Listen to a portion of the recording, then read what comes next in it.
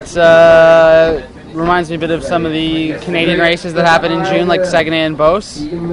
Just in Saguenay, you're amongst the fjords, and it rains a couple days before. So, yeah, it's raining for everyone. We're hoping to capitalize on low motivation today from some people thinking, the race is decided.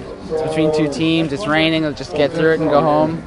So we're going to hopefully take advantage of some people shutting down mentally. How have you found the Tour de Fjords?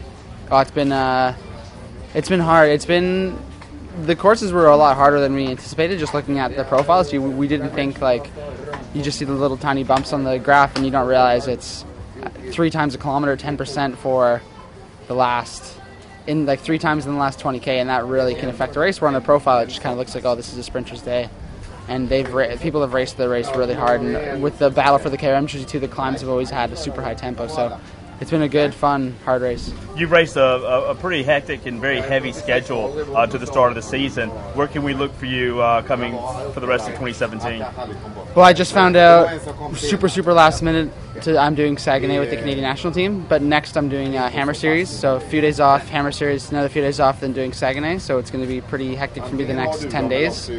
And then a few weeks off, Canadian Nationals, then I'm going to kind of take a little break, reset, and then I'll do Tour of Portugal, some one-day races in Belgium and Italy, and maybe World Championships back here with the Canadian national team if I have a good season and get selected. But yeah, still a lot more to go. And Saguenay, you've got a history there.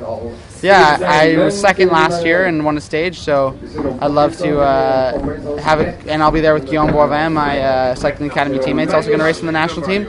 So yeah, it will be fun, and I mean, it will be nice just to be in Canada and see the old people I used to race against and old friends and stuff, and just enjoy being in Canada for a little bit too.